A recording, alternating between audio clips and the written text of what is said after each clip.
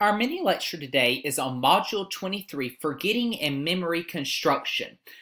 Yes, we are human beings and we forget. Sometimes we don't know where we put our keys. Sometimes we don't know where we put our phones. Some people more than others. But this is what, today we're going to delve into why we do that and what occurs and some of the theories behind it. So first off, we need to look at the information processing model of encoding, storage, and retrieval. Encode is getting information into the memory system. Storage is retaining of that. And retrieval, the process of getting encoded information out of a memory storage. Encoding, storage, and retrieval. Again, encoding, storage, and retrieval.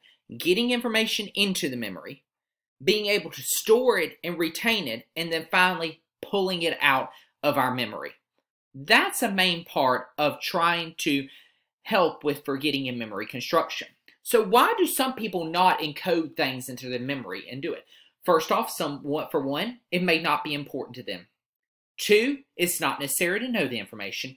And three, your brain's ability to encode decreases over time. So let's take a look at this. Which penny is correct? Now, do not go into your pocket and look at a penny. You've got 5 seconds to figure out which one it is. 5, 4, 3, 2, 1. All right. It's A. Okay. That is the correct penny. Many people actually don't know that. Some people do. Okay. Hermann Ebbinghaus is a German philosopher who pioneered memory studies and trying to understand why people forget and why people remember. What he comes up with is the retention curve, okay, or the Ebbinghaus curve. When we first hear it, the day since learning the information, you retain 60% of it to begin with. Then it does a huge drop after a day. Then it goes down a little bit more. This is the forgetting curve. We don't necessarily always remember the things that are out there, and it's very hard unless we have a conscious repetition of information, right? Where you're constantly, like for example, in a class, constantly reviewing, constantly hearing, constantly doing. That is what the forgetting and memory curve is. Now, perma-store memory is when you have long-term memories that are especially resistant to forgetting and are likely to last a lifetime, right? These are things that occur, like, for example, a wedding, the birth of a child, graduation. You will remember. I can close my eyes and picture my graduation ceremonies. I can picture funerals, things like that. That's in my memory. It's going to last me a lifetime. Also, big events like September 11th. I can tell you exactly where I was, at what time and everything when it occurred. Some people who were in the 1960s can remember where they were when President Kennedy was killed. And the people who lived during the time of World War II can tell you when Pearl Harbor happened, exactly where they were when these things occurred. Interference is a problem that you have that gets in the way of remembering certain things. You got proactive and retroactive interference. And these are problems that get in the way of trying to remember and accurately remember things. And a lot of times this actually can occur when you get older. So proactive interference is when an older memory disrupts the recall of the newer memory. So you have something that was older in your mind, but you can't remember something new. An example, this guy right here, a locker combination. Welcome back to school.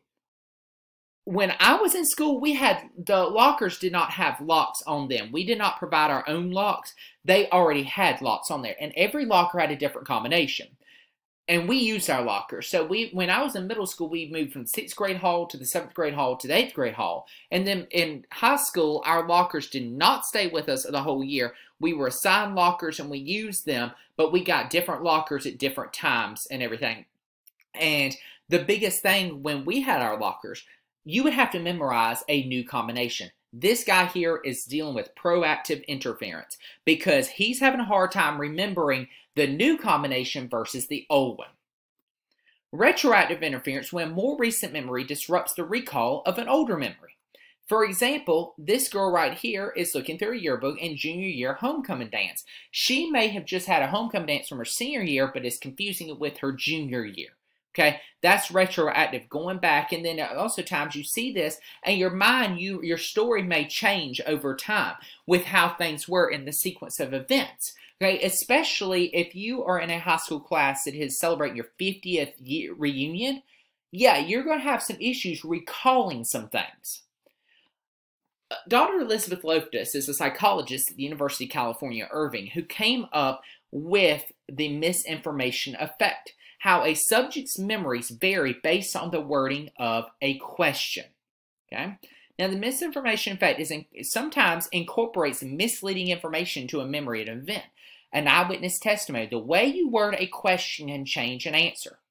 For example, here, we've got a car crash. The actual incident is on the left, a memory is on the right. The question about how fast were the cars going when they smashed into each other.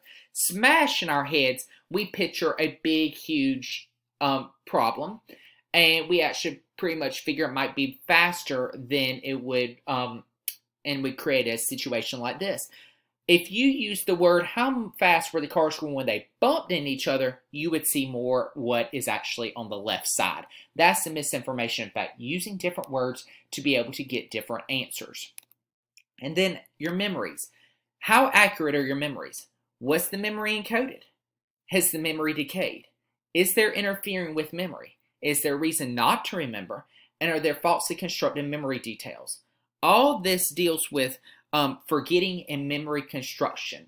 And that's our lecture today on Module 23, Forgetting and Memory Construction.